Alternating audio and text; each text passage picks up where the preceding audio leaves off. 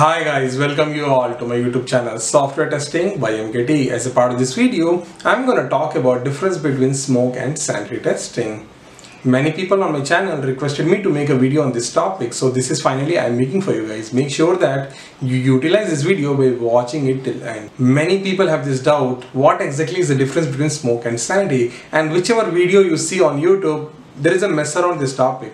So I'm going to explain this topic in such a way that I'm giving you a guarantee that once you see this video full, you guys will be clear about smoke and sanity. It's a promise. So let's get started. So talking about smoke testing is to done on each and every part of an application at a high level, or in a casual way you are testing the whole application at a very high level.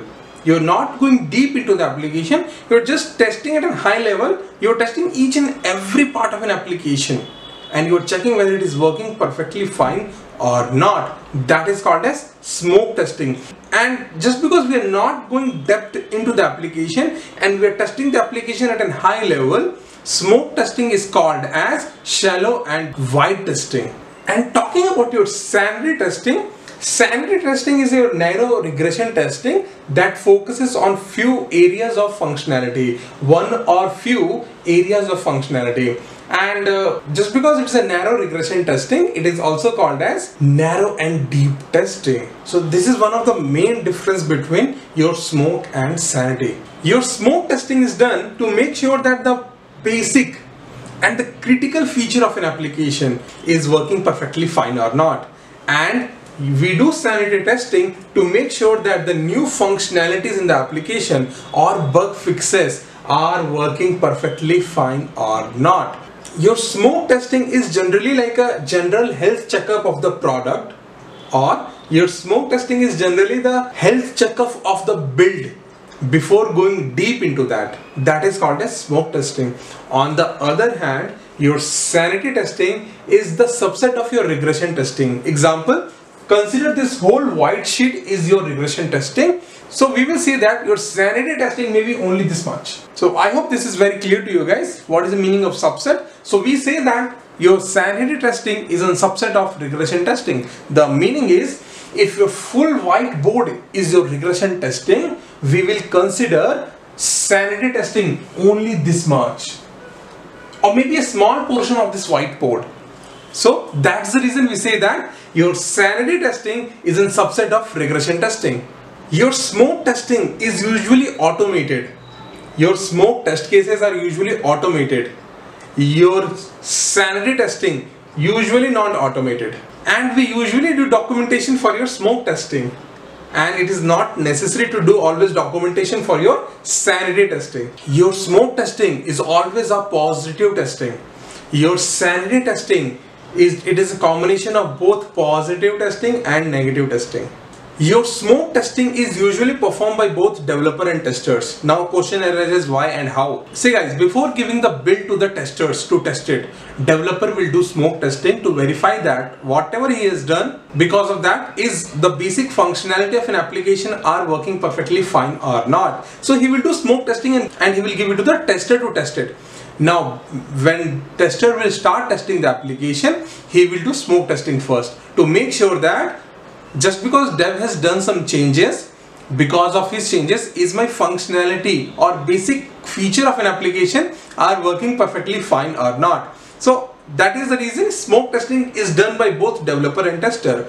On the other hand, your sanity testing is usually performed only by testers, as I have said in the previous part of the video, because sanity testing is usually narrow and deep testing, and it is the job of only testers to go deep into the application and test it. It is not a job of developer to go deep into the application and test it. He can do that, but it is usually done by testers. See guys, whenever any company start making software for the very first time, that time it takes developer almost 30 to 40 builds to give to the testers and to make the software stable.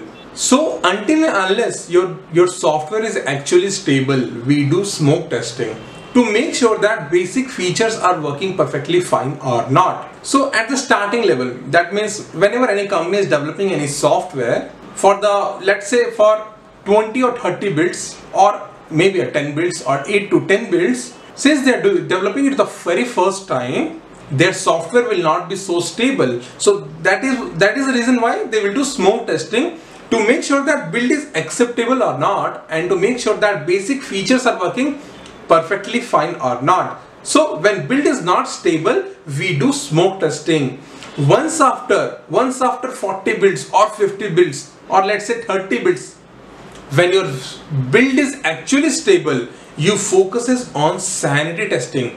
You more focuses on the new implementation, new functionality, and the bug fixes. Similarly, your smoke testing is like a general health checkup.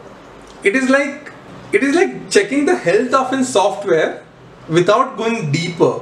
It is like a general health checkup. On the other hand, your sanity testing is like specialized health checkup, in which here you won't consider more about your general health checkup, but you will more focuses on a particular specialized health checkup. I hope whatever I'm saying is totally understandable by you guys.